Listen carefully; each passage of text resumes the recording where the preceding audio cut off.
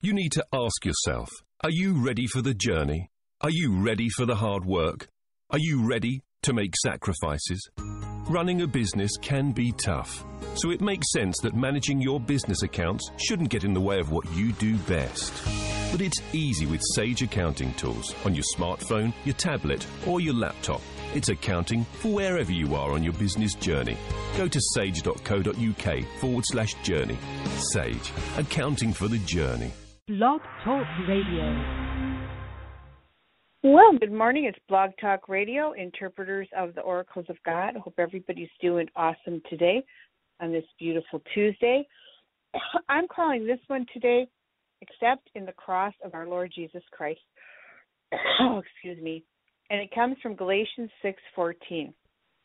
But may it never be that I would boast except in the cross of our Lord Jesus Christ, through which the world has been crucified to me and I to the world. And I, of course, want to say thank you to IHOP Kansas for letting me use their music.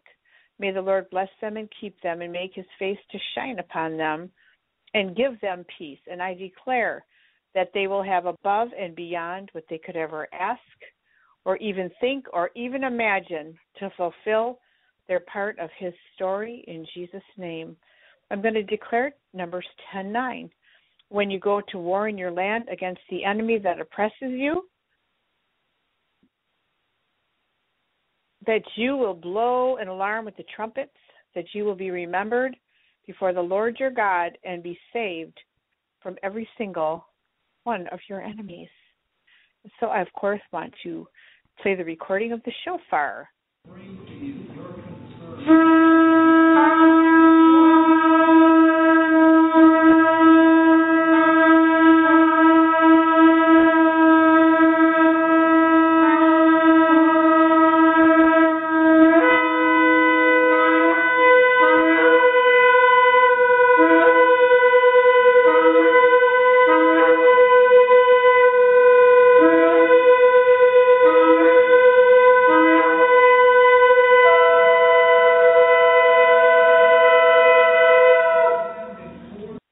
Hallelujah. And so my prayer is going to be the word, of course. I'm going to start it at Philippians 3:10.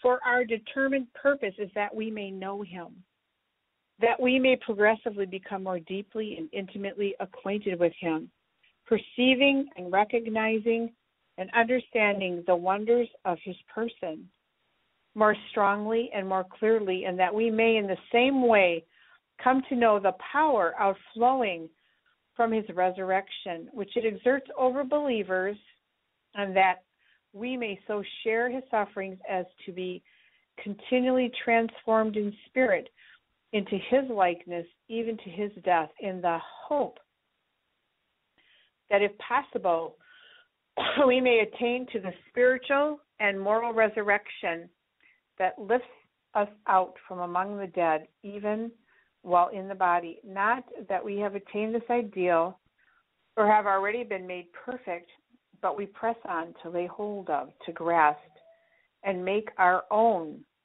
that for which Christ Jesus the Messiah has laid hold of us and made us his own. I do not consider, brethren, that I have captured and made it my own yet.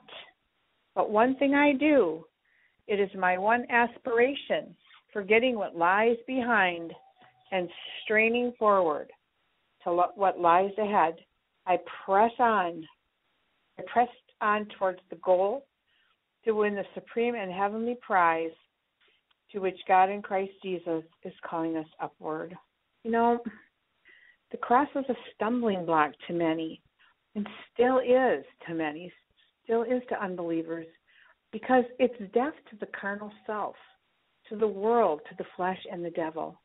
There's no self-righteousness or boasting, for the cross of Christ contains all of redemption. And, you know, it helps the world will lose its attraction to us. And we will lose our appetite for the world. They're dead to each other. Old things have passed away. Behold, believers have eyes to see the kingdom of God and ears to hear the King of heaven, our Lord Jesus Christ. You know, think of what Paul said in 1 Corinthians 2:2. He said, "For I determined to know nothing among you except Jesus Christ and Him crucified." What is it about the cross? It's the remission of sins. Jesus died for the salvation of all men. And I want you to think about, this was from, it's called Nisbet's Church Pulpit Commentary on 1 Corinthians 2:2. With St. Paul, everything else but Jesus Christ and Him crucified was a matter of secondary importance. And in this resolution of his, we see a striking proof of the influence of the sufferings of Christ upon His first disciples. It was not that St. Paul despised learning or thought there was naught else worth the knowing. He was an educated man, as education was understood in his ancient country. A student of Gamaliel, versed in rabbinic lore, a soldier, a politician, a great traveler, familiar with the life and customs of the great portion of the civilized world, a philosopher and a poet. In becoming a Christian, he could not annihilate his manifold education or the world of fact with which he had become acquainted. Christianity, whatever it does not place a premium upon ignorance or stupidity, but it is a mark of mental greatness and earnestness to single out matters of chief consequence from others less noteworthy, to concentrate attention on them. It was this that he meant.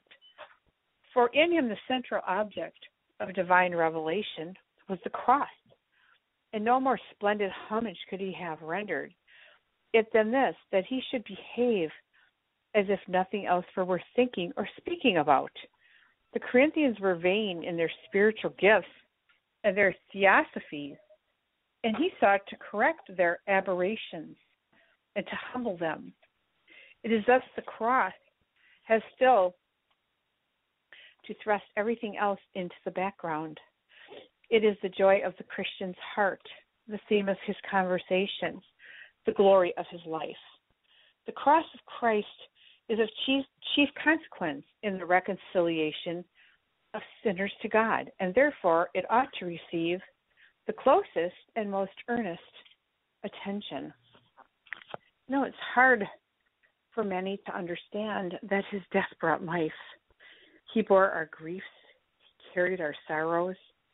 He was separated from his Father so we wouldn't be eternally separated from him. He was afflicted for us, pierced for our transgressions, crushed for our iniquities. His wounds paid for our healing, and our well-being fell upon him. When I say Selah, pause and think about that. And that's from Isaiah 53. If you get a chance, please read all of Isaiah 53, because 800 years before Jesus came, it spoke of his sufferings, that he was suffering for us. He's the one that paid the price. No man can work to pay the price to go to heaven. Jesus already did it for all of us, and it's us receiving it. And many stumble over the fact that they don't have to work, because Jesus did the work. He finished it at the cross. And so I'm going to start at Isaiah 53, verse 4. Surely our griefs he himself bore, and our sorrows he carried. Yet we ourselves esteemed him stricken, smitten of God, and afflicted. But he was pierced through for our transgressions. He was crushed for our iniquities. The chastening for our well-being fell upon him, and by his scourging we are healed. You see, the stroke was due us. He was cut off for our transgressions. He laid down his life for us. By oppression and judgment he was taken away. And as for his greatness, who considered that he was cut off out of the land of the living for the transgression of my people, to whom the stroke was due?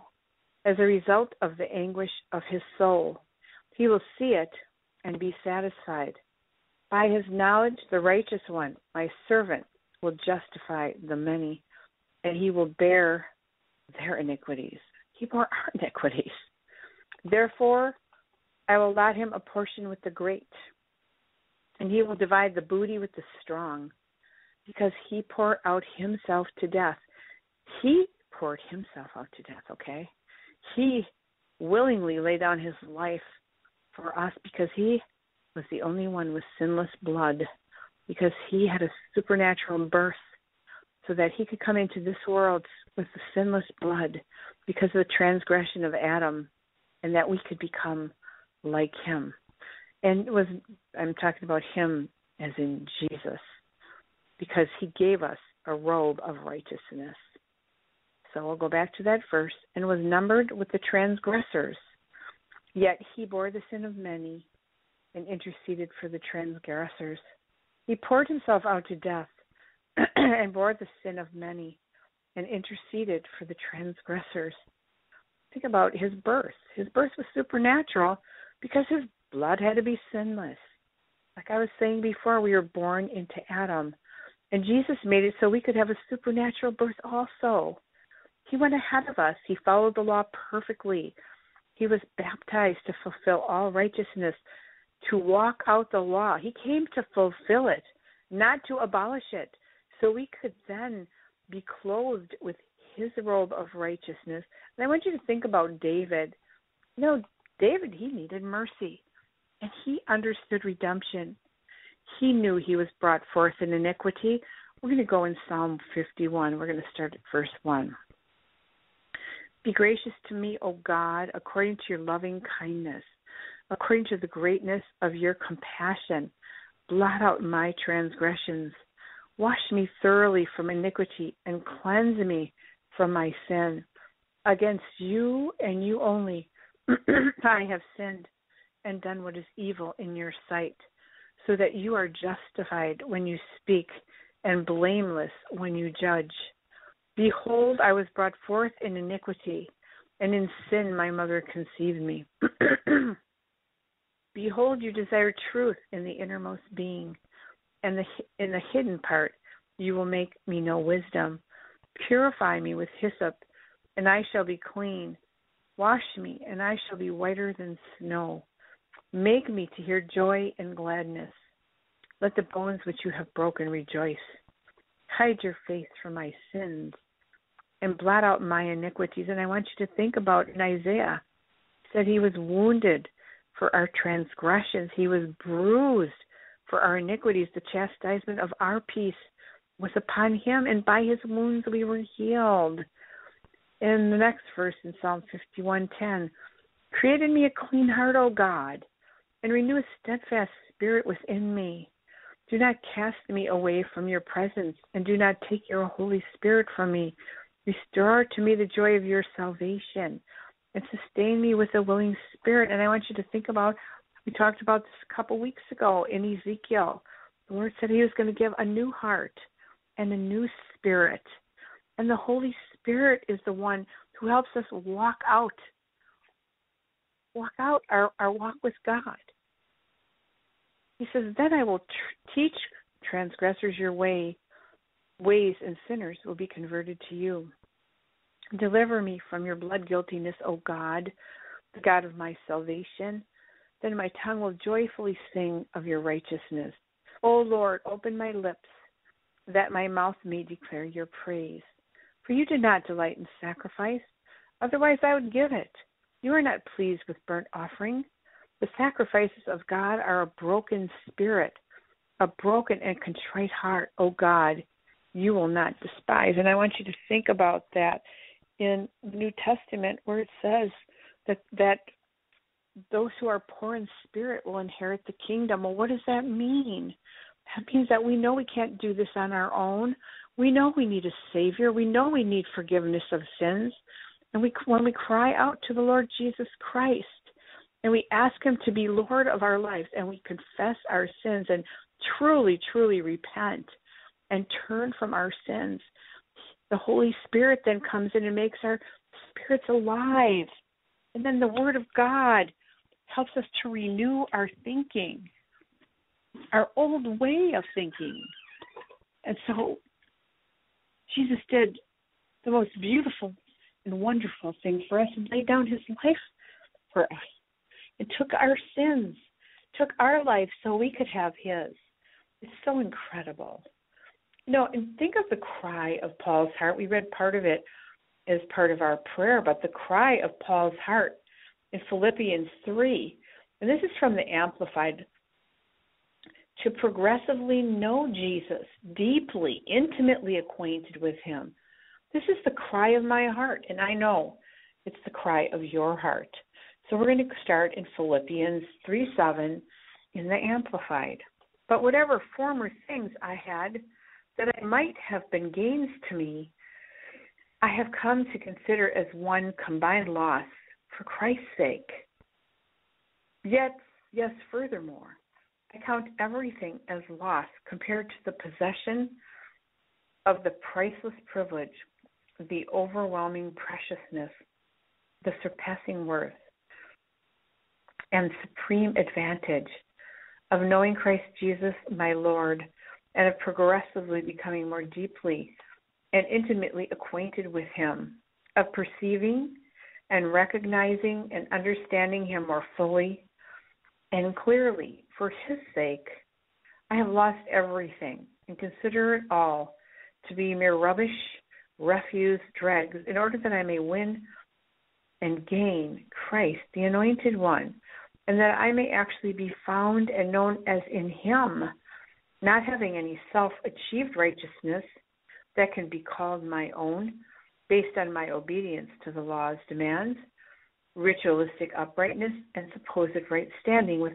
God thus acquired, but possessing that genuine righteousness which comes through faith in Christ, the Anointed One, the truly right standing with God, which comes from God, by saving faith.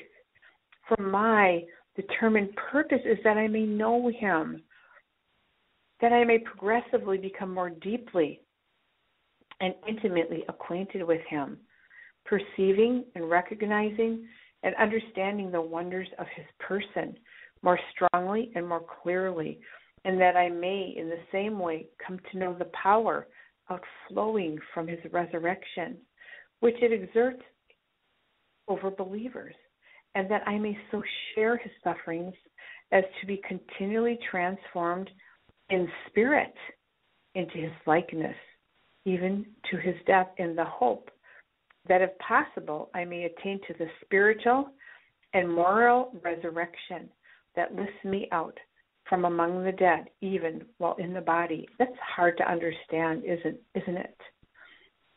You know what he's saying? Because we're seated in heavenly places, and positionally, we're already seated in heavenly places. And if we're in heavenly places with the Lord Jesus Christ, and we know where we're seated, and we know that we're co-heirs together, this resurrection is the power of the Lord Jesus Christ that flows from him now can flow to us and help us crucify the carnal nature. It's not physically crucifying a person.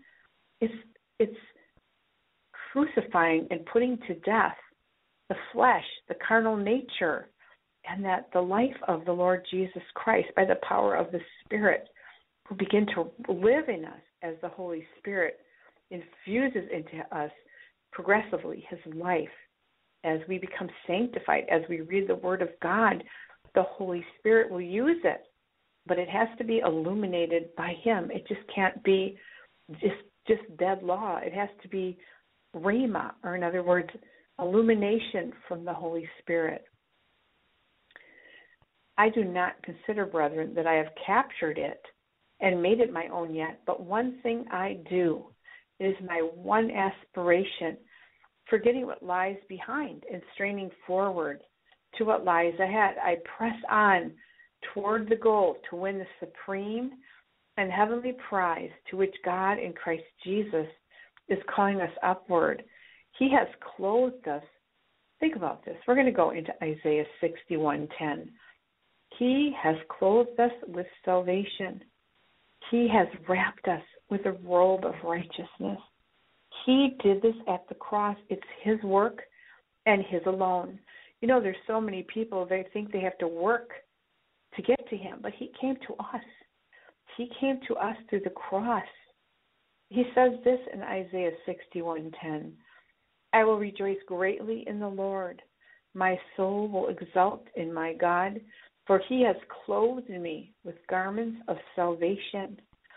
He has wrapped me with a robe of righteousness, as a bridegroom decks himself with a garland, and as a bride adorns herself with her jewels.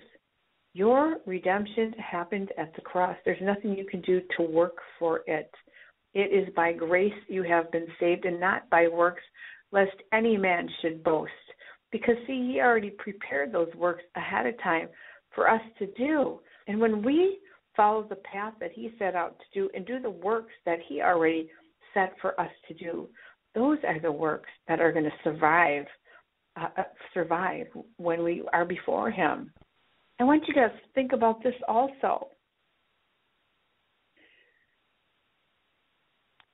Knowing that you were not redeemed with perishable things like silver and gold from your futile way of life inherited from your forefathers. That is in 1 Peter 1:18. We're going to read a little bit of it because I believe it was last week or the week before we talked about DNA. And we talked about how there's only a small part of our DNA is used because we can recreate with the Word of God. Because the DNA shows there's a God right there. Everything about both sides of our family are in that DNA, right down to our eye color. It's so incredible. And we talked about laminin and how it's in the shape of a cross and how it's intertwined around the cross, and how the scriptures talk about how Jesus holds everything together. It's so incredible.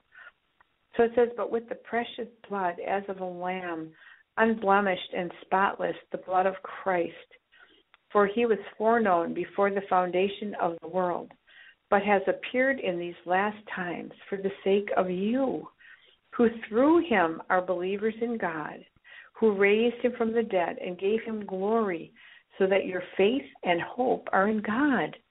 Since you have, in obedience to the truth, purified your souls for a sincere love of the brethren, fervently love one another from the heart. For you have been born again, not of seed which is perishable, but imperishable. That is, through the living and enduring Word of God. And how does one have that spiritual birth?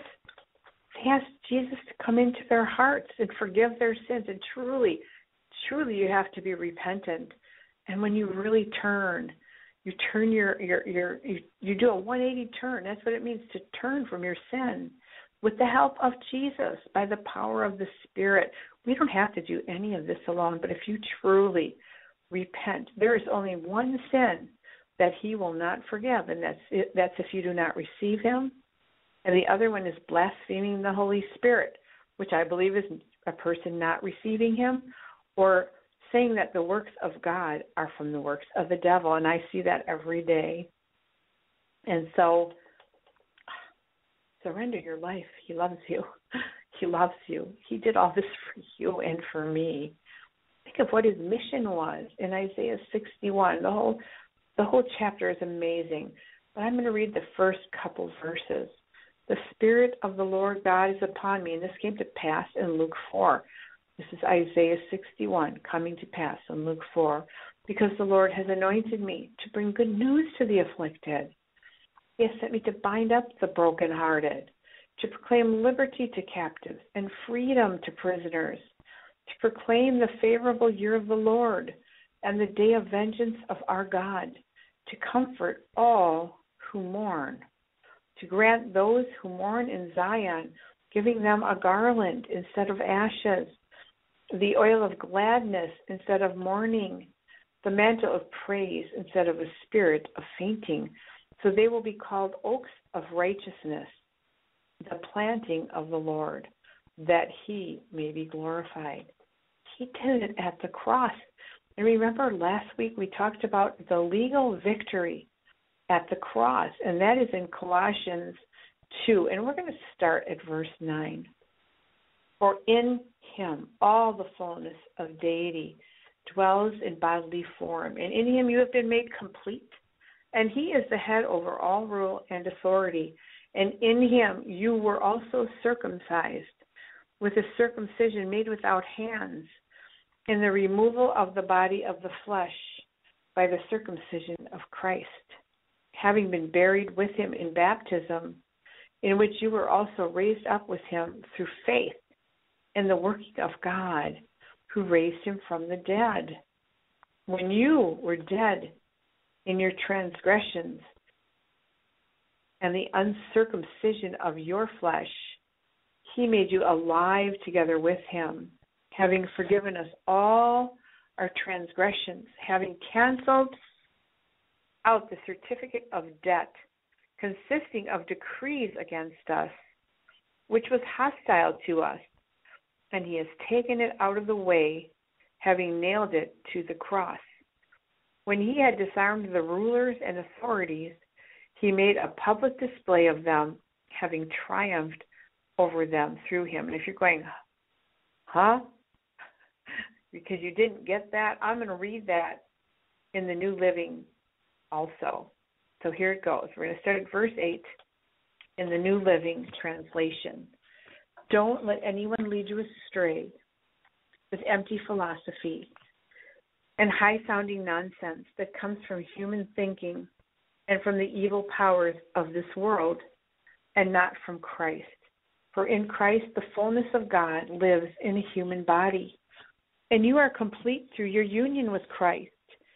He is the Lord over every ruler and authority in the universe. When you came to Christ, you were circumcised, but not by a physical procedure. It was a spiritual procedure, the cutting away of your sinful nature. For you were buried with Christ when you were baptized, and with him you were raised to a new life because you trusted the mighty power of God who raised Christ from the dead. You were dead because of your sins and because your sinful nature was not yet cut away.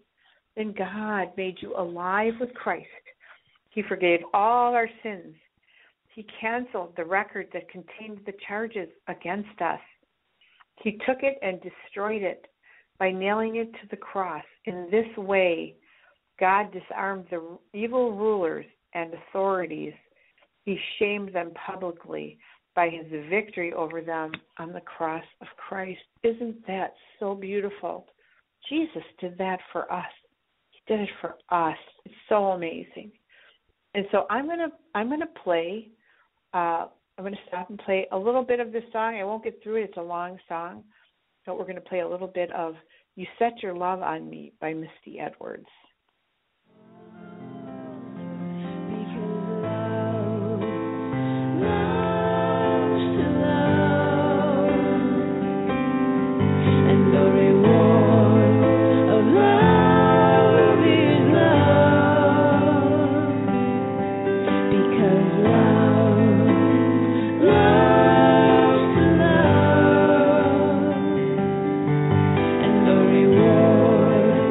Love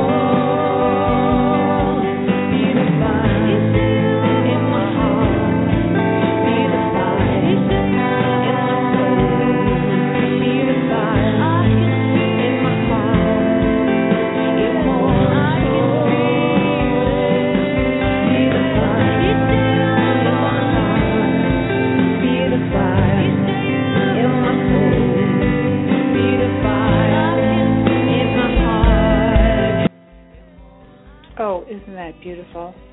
He set his love on us. That's what he did at the cross. That's what he did when he came out from heaven, when he had a supernatural birth. He had a supernatural birth because he has the only sinless blood. And he came to redeem us from Adam's transgression. I want you to think about this in Hebrews 9:11.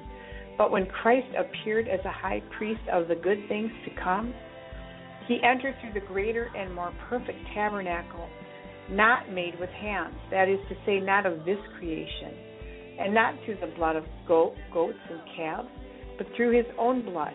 He entered the holy place once for all, having obtained eternal redemption.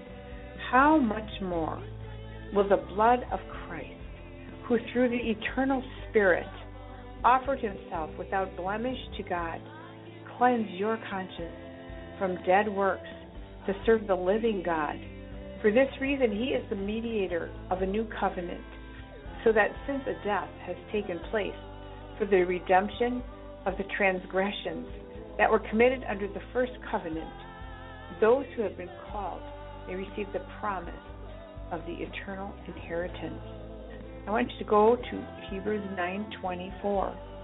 For Christ did not enter a holy place made with hands, a mere copy of the true one, but into heaven itself now, to appear in the presence of God for us. Nor was it that he would offer himself often, as the high priest enters the holy place year by year with blood that is not his own. Otherwise, he would have needed to suffer often since the foundation of the world. But now, once at the consummation of the ages, he has been manifested to put away sin by the sacrifice of himself. And inasmuch as it is appointed for men to die once, after this comes judgment, so Christ also, having been offered once to bear the sins of many, will appear a second time for salvation, without reference to sin, to those who eagerly await him. And I want to read in Ephesians, our beautiful, beautiful inherit. Some of it, there's so much more. But I'm going to read this in the New Living. Ephesians, starting at Ephesians 1, I'm going to do verses 4 through 14 in the New Living. How we praise God, the Father of our Lord Jesus Christ, who has blessed us with every spiritual blessing in the heavenly realms, because we belong to Christ. Long ago, even before he made the world, God loved us and chose us in Christ to be holy and without fault in his eyes. His unchanging plan has always been to adopt us into his own family by bringing us to himself through Jesus Christ, and this gave him great pleasure. So we praise God for the wonderful kindness he has poured out on us because we belong to his dearly loved Son. He is so rich in kindness that he purchased our freedom through the blood of his Son, and our sins are forgiven. He has showered his kindness on us, along with all wisdom and understanding. God's secret plan has now been revealed to us. It is a plan centered on Christ, designed long ago according to his good pleasure. And this is his plan. At the right time, he will bring everything together under the authority of Christ, everything in heaven and on earth. Furthermore, because of Christ, we have received an inheritance from God, for he chose us from the beginning, and all things happen just as he decided long ago. God's purpose was that we who were first to trust in Christ should praise our glorious Father. And now you also have heard the truth, the good news that God saved you. And when you believed in Christ, he identified you as his own by giving you the Holy Spirit, whom he promised long ago. The Spirit is God's guarantee that he will give us everything he promised, and that he has purchased us to be his own people. This is just one more reason for us to praise our glorious God. And I'm going to end with Romans 6 also in the New Living. You can read these in the New King. You can read them in the King James. You can read it in the Message. Read all of it, and you'll get such illumination when you study out of all these different versions. Listen to what this says. So beautiful. Romans 6, starting at verse 1. Sin's power is broken. Well then, should we keep on sinning so that God can show us more and more kindness and forgiveness? Of course not. Since we have died to sin, how can we continue to live in it? Or have you forgotten that when we became Christians and were baptized to become one with Christ Jesus, we died with him? For we died and were buried with Christ by baptism. And just as Christ was raised from the dead by the glorious power of the Father, now we also may live new life. Since we have been united with him in his death, we will also be raised as he was. Our old sinful selves were crucified with Christ, so that sin might lose its power in our lives. We are no longer slaves to sin, for when we died with Christ, we were set free from the power of sin. And since we died with Christ, we know we will also share his new life. In other words, we died to our old life, because Jesus then put his life inside of us. We are sure of this because Christ rose from the dead, and he will never die again. Death no longer has any power over him. He died once to defeat sin, and now he lives for the glory of God. So you should consider yourself dead to sin and able to live for the glory of God through Christ Jesus. Do not let sin control the way you live. Do not give in to its lustful desires. Do not let any part of your body become a tool of wickedness to be used for sinning. Instead, give yourselves completely to God, since you have been given new life, and use your whole body as a tool. Do what is right for the glory of God. Sin is no longer your master, for you are no longer subject to the law, which enslaves you to sin. Instead, you are free by God's grace. Isn't that powerful? Isn't that powerful? And for those who like the older versions, I'm going to do it in the Dewey Reigns, which says this: What shall we say then?